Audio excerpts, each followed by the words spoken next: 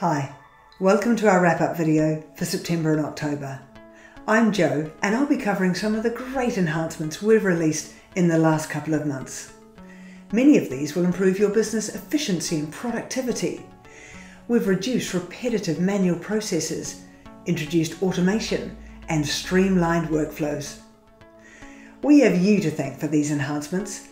Your continual feedback helps us focus our efforts on the things that matter most.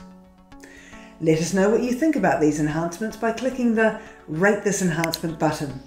We really appreciate your feedback. Export BI data. Our BI Vision users have really been looking forward to this enhancement. You can now export your BI dashboard data as a CSV file, so you can easily see full details and further manipulate the raw data. With this update, you can also choose to view as many results as you like on your BI dashboards. This feature is available to BI Vision users only. Share costs across multiple purchase orders. Now you can apply costs, such as shipping, across multiple purchase orders. This feature removes the manual work of having to go through each of the purchase orders, calculate and distribute the costs. Assign ship note templates to customers. You can now assign ship note templates to your customers. Just like how you assign templates for quotes, orders, invoices and packing slips, you can now assign a ship note template for each customer. The designated ship note template will automatically populate when you ship products to your customers. More information in View Customers.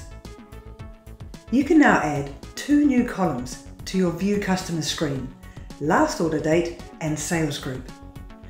Drag and drop these columns into the page to give you quick visibility of when your customers last ordered and where these orders are coming from.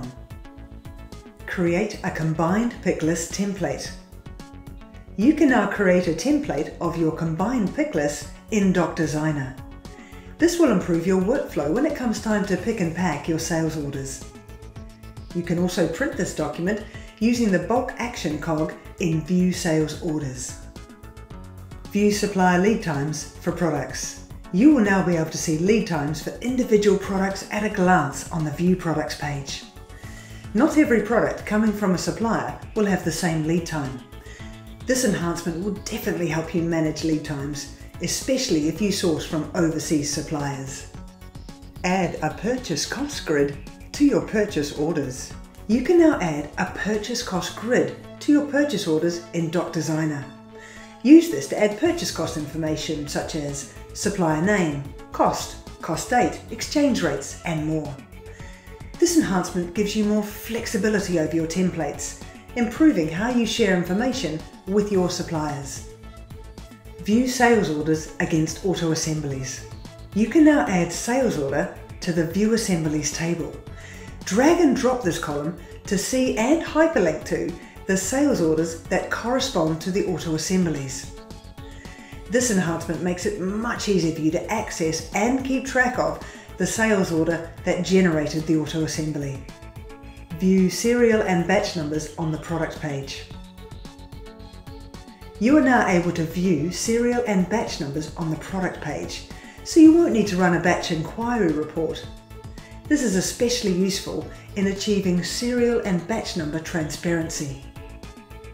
That wraps up our September and October enhancements, but we have more enhancements coming soon, including generate new assemblies from reorder reports, bulk actions for sales shipments, import and export assemblies, display stock availability for B2B store, and more.